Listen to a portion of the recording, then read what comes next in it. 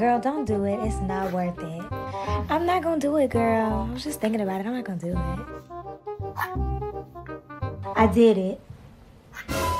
Most universities are going paperless these days. It is understandable because of these reasons that you want to invest in a laptop or an iPad Pro. If you clicked on this video, you obviously want to find out which is the better choice for you. At vet school, I've experimented with using both the laptop and the iPad Pro, but if I had to choose between one or the other, hands down, I would choose to use a laptop only. Why? So the short answer is that a laptop is more efficient when it comes to doing online lectures and taking notes at the same time. I could use all sorts of keyboard shortcuts, and because of my personal preference of using Microsoft Word and Microsoft Office apps. If you've clicked onto this video, I bet you want to find out whether or not using a laptop or an iPad is more suitable for you. So I've structured this video into 5 main scenarios that you will come across during vet school, and to see whether an iPad is more beneficial for you or a laptop. To save time, I've listed everything in the timestamps below so you can jump around and find the most value bits of this video to you. The first scenario is when you are learning anatomy. So in first and second year, you will have anatomy lectures where you go through all the body systems of the animal and learn about the different muscles and nerves and blood vessels. And for that reason of visualizing the structures, I found it easier to use the iPad because I could annotate and also draw along the PDFs during the lectures. This was when lectures were in person and things weren't recorded, so I found it easier to keep up with the lecturer when I could annotate these things, and I could use different highlighters and colors, which made annotating such a delight and such a pleasure to use. When comparing with the laptop, obviously it's harder to draw diagrams because you need to use a mouse or a trackpad to draw these diagrams, and a way to get around it is to use OneNote, where you could still annotate and draw lines on PDFs, but it's less of a pleasure to use compared to using an iPad where you can use the Apple Pencil. On a quick side note, other tips for studying anatomy is using this free resource on Vin, which is called Ivala, I-V-A-L-A, where you can actually click through all the different organs and muscles in canine species or equine species to visualize the anatomy better. Another tip is to pre-read before the practicals, just to get an idea of what structures you're looking at before going to the practical. And I think the main thing is to learn about where the structures are in relation to one another. So for example, what are the main hind limb muscles and where are the blood vessels and nerves that you need to be aware of. For example, if in the hind limb, the sciatic nerve is one to avoid when you're giving injections, for example. It's not really about who can draw the prettiest pictures using their iPad. It's more about the knowledge of how these muscles function and what they can be used for. So the next scenario is when it comes to online lectures over Zoom. So with the iPad, I don't really like how when you take a screenshot, you have to crop it after you've done the screenshot, which takes a bit of time. And then when you're done cropping the screenshot, the lecturer has already gone on to the next topic, and then you feel like you're falling behind. Or maybe there's a better way to screen capture on an iPad that I don't really know about. Another thing is I don't like the split screen function on the iPad because I feel like I don't have much control over it compared to a laptop. With the laptop, I really like how I could use the keyboard shortcuts and also the snip tool so that I can crop things and paste it into my notes in Microsoft Word or OneNote on the go. I like the split screen function better on the laptop as well. It's more easy to use and I was more comfortable with it, especially if the lecturer goes through the content super fast.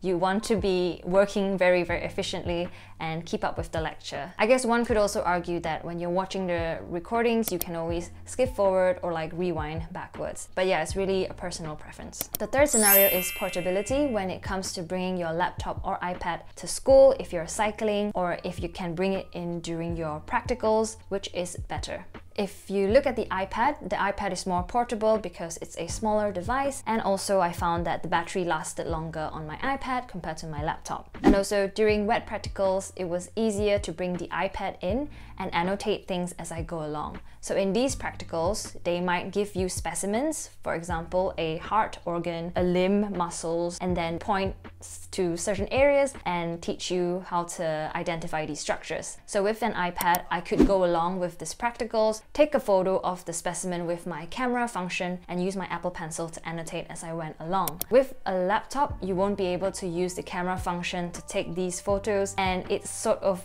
more clunkier and more awkward to carry around, but an iPad is like a piece of paper where you can just hold it this way and make your way through the lab. I also found it really useful, especially when it came to histology practicals where we're looking down a microscope. I could take photos with my iPad and then just annotate as I went along. For a laptop, you might be able to use your phone to take a photo, but then it might be difficult to annotate it on your phone, and then you have to send it to your laptop, annotate it on your laptop once you leave the practical, and by then you might have forgotten some information, or you might have not been bothered to do it because you procrastinate along like I did. So yeah, in that sense, I found that the iPad was most useful for me. And on the iPad, I use apps such as Notability because it was very easy for me to use. Obviously, just to mention, if you can't annotate or take pictures during the practicals, it's not the end of the world. I'm pretty sure that your lecturer will have handouts, or you can Google these images online, and you can also write things down on pen and paper. Having a laptop or an iPad is just like, you know, an extra luxury if you can afford it.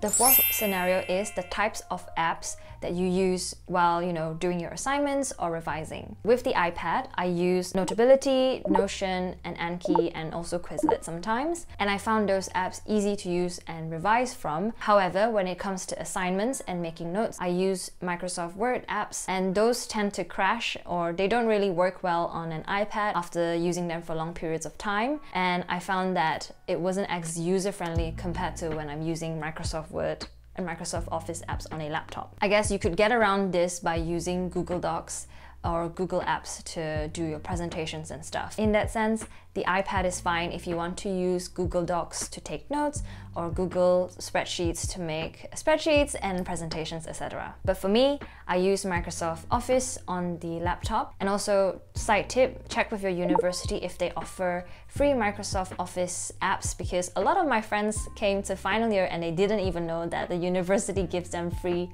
Microsoft, and Microsoft apps are expensive, so make sure you check with your uni that you get free ones. And again, personally, I prefer typing things up instead of handwriting things when I'm making my notes because I find it faster for me. So I found that using Microsoft Word, OneNote was better to be on a laptop. And also, if you're wondering why I didn't use a Mac, it's simply because Macs are so expensive. So I use an Acer laptop during university. So the last and final scenario is when it comes to taking exams. I'll split this into two sections: when you're revising for exams and when you're taking the actual exam. When you're revising for the exams, you should find a way that works for you the best. So what this means is, for me, active recall was the method that I use quite a lot, and I use it using Notion.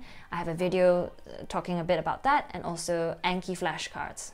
So with that in mind, you can use Anki and Notion quite well on the iPad and also on the laptop. But if you are a person who revises using handwriting notes, so like handwriting or drawing mind maps and color coordinating the notes improves your memory, probably the iPad would be a better device for you to work on. The second part of this is sitting for the exams. So we had to sit our exams online because of the pandemic, and I found that I used Microsoft Word for my documents and uploaded them later to the website where we had to submit our exam documents. When it comes to the iPad, you could technically use the iPad as well with the keyboard attachment to write your exam answers. However, I didn't want to risk letting the apps crash on me during an exam, and also I wasn't as confident using an iPad for those kind of things compared to using the laptop, so I prefer using the laptop. In conclusion, I prefer using the laptop as a device to use at vet school purely because I type faster than I handwrite things. I prefer using Microsoft Word and OneNote because I'm more comfortable with them, and I prefer the split screen function when it comes to Zoom lectures and also to screenshot things quicker. And I do a bunch of other things on my laptop as well, such as like video editing and stuff, but that's not vet school relevant. So what does this mean for you? Basically, you want to consider what type of note-taking person you are and how do you revise from these notes in an efficient way so that you excel at vet school. So if you've always handwritten your notes and you find that you benefit from them, like drawing mind maps,